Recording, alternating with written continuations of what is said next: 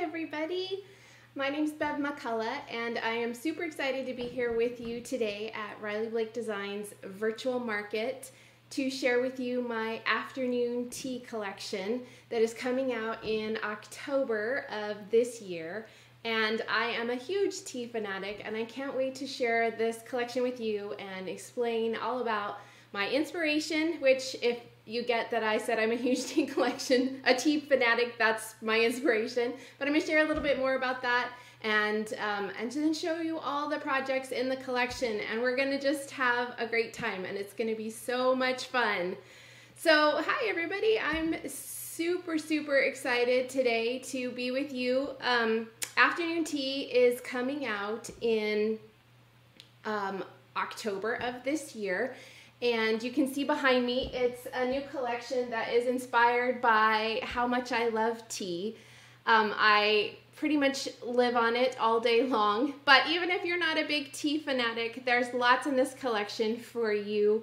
I have some fun florals, I have all kinds of different prints that we're gonna go over in a little bit, and a lot of projects for this collection as well. So I can't drink caffeine anymore, and that happened a couple years ago, and I was always a tea drinker, but once I couldn't have my coffee to start my day with, I really became like a huge, that's what I live on kind of thing, tea fanatic. And so I wanted to design a collection that was a little bit different for me as far as a little bit darker colors and some different elements in it to show off all the fun tea things. So, oh yay, I'm so glad you guys are here. Hi.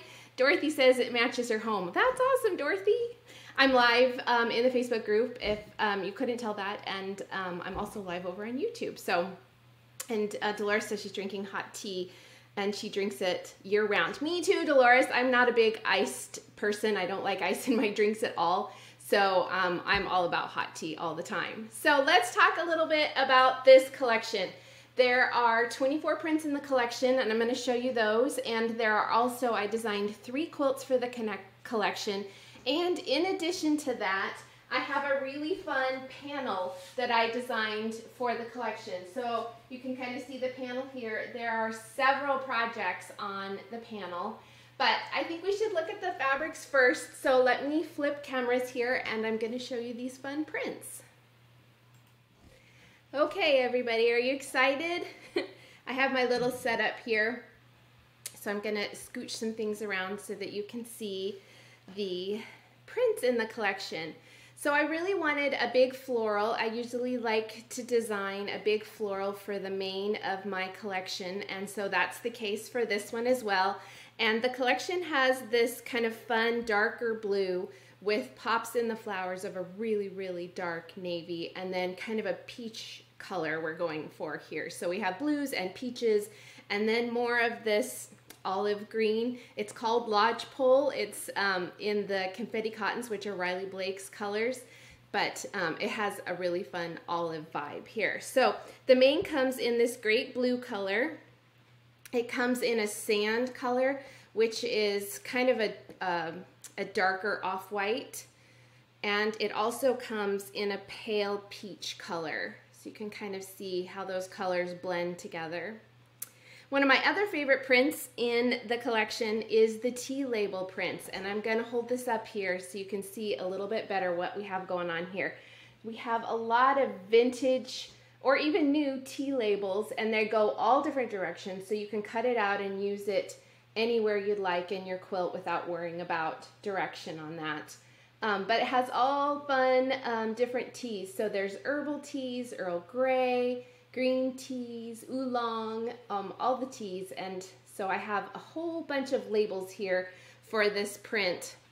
And this one comes in this really pretty blue color with like a tonal lighter blue. It also comes in a green. Isn't that a fun green? I love it. And then it comes in a darker peach, kind of almost like a lipstick color. So it's a really soft, subtle print, but once you look at it, the details come out. Then, because we all love stitching, and it's really good to sit down with your stitching and some cup of tea, I have a cross stitch print in this collection. So I'm going to hold this up here a little bit for you so you can see all the details in that. And it's got all those cute little cross-stitch flowers that are roses and little like daisy-like flowers. And that comes in that green. It comes in that sand background, which is it's a little bit darker than a cream, and it'll still stand out against a white background, which is nice. And then it comes in that soft peach. Then I have a cute little sketch print. So these are, I'll hold these up again so you can see all sorts of little tea or flowers and plants elements. There's some stacked teacups and teapots, some little hand-drawn flowers. There's a tea bag. One of my favorites is this little guy right here. He's just snuck in there. I had to do a kitty. I know, the pun is horrible, right? But he's a cute little kitty in a teacup.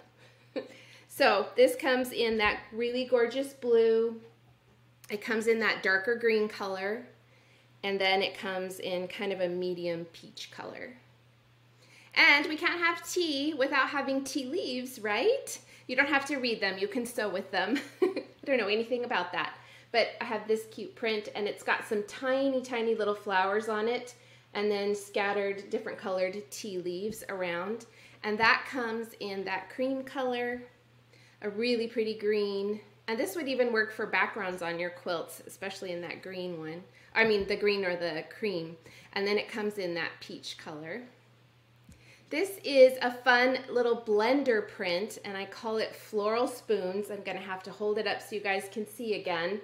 But there's little tiny flowers, and connecting each flower is a tiny spoon, because we have to have our cute little teaspoons, right?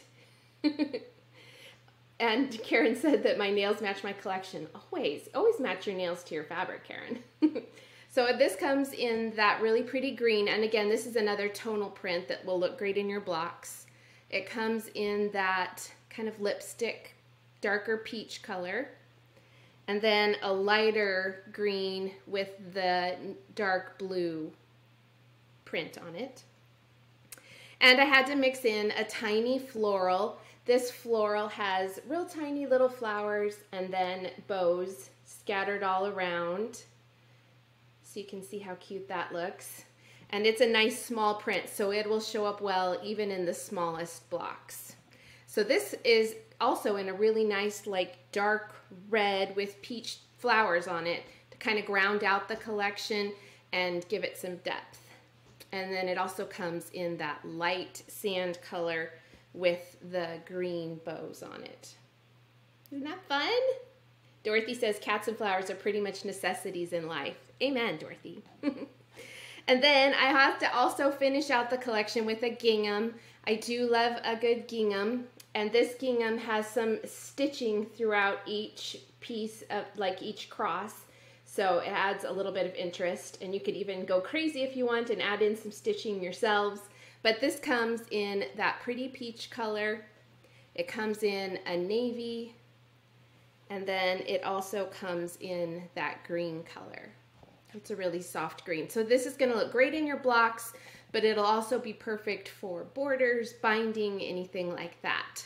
So it's really fun. So along with all the prints in that collection is a panel. And I've designed a panel before. Here's my storyboard for afternoon tea. I've designed a panel before. Oh, and here you can see a bigger image of the floral, and then also how that floral looks over the repeat. So you can see how pretty it would be even for apparel if you wanted to make a cute skirt or a dress or anything like that. But what I'm excited about, and I keep getting distracted by fabric, is the panel for this quilt, for this collection. So the panel has all kinds of projects on it, and I'm going to walk you through them on the panel, but then I'm going to also show you in person.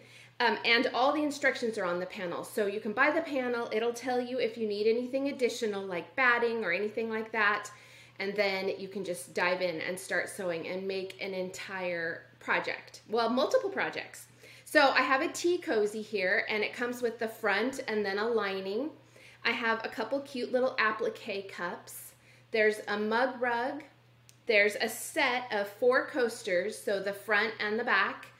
And for the mug rug, I've even included the binding for you so that you can make the entire mug rug project. And then I also have down here a little tea wallet. And this is really cute, and I'll show you it too in person if you haven't ever seen a tea wallet in person. So let's look at some of those projects. Let's start with the mug rug. Okay, here we go. It's time for tea, y'all. So the mug rug is a really cute size. It is all pre-printed for you, and I just quilted it up. I did kind of a meander on this side, and then I outlined the pink, and then I did a crosshatch quilting on this side, and this is the binding that comes with it. You can certainly choose to use a different binding if you would like to, and it's even printed on the back with that T label print, so you can see how cute it looks front and back. You could definitely get creative with this. You could cut this out and use it as an applique. You could stitch out the design if you would like to. I just did quilting around the teacup, and it gave it like a little bit of extra depth, and it is just really fun as is and would make such a great gift. So this is the mug rug. I also have kind of the star of the project, or the panel. I'm going to move our teacup out of the way so that we don't spill tea, is the tea cozy. So this tea cozy is really cute. It comes with the lining on the panel, so you can see that you can make the entire thing. You'll just need batting, and then you can trim it out and get creative with it any way you like. I did quilt mine except for the center, and I added a little bit, you can't see it very well, a little bit of extra detail to mine by adding French knots all across the top of my teacup and in my flowers.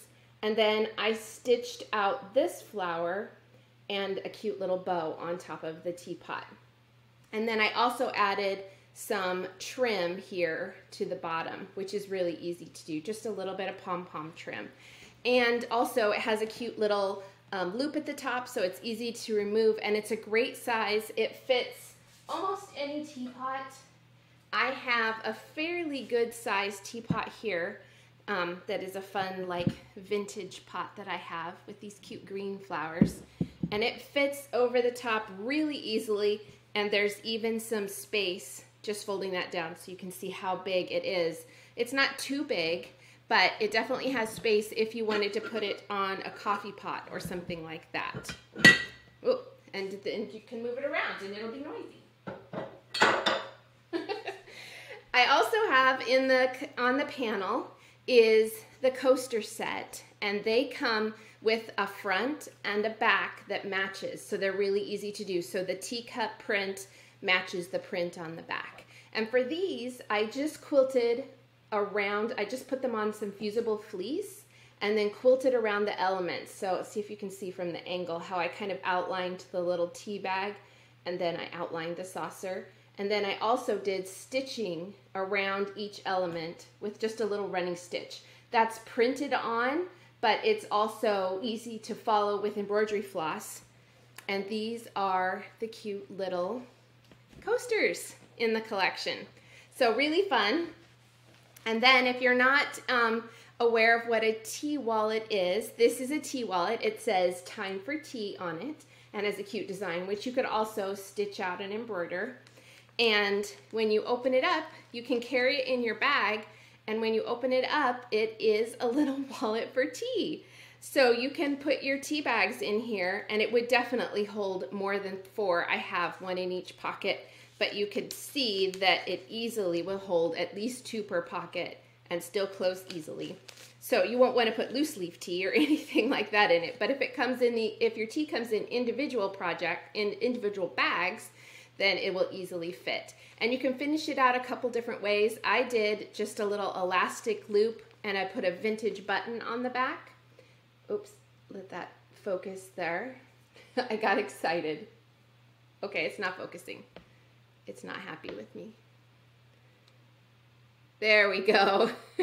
So I put a vintage button on the back, and then you can just loop the elastic around the button, or you can use a ribbons, 2 ribbons on either side, and you could do it that way and tie it closed with a ribbon.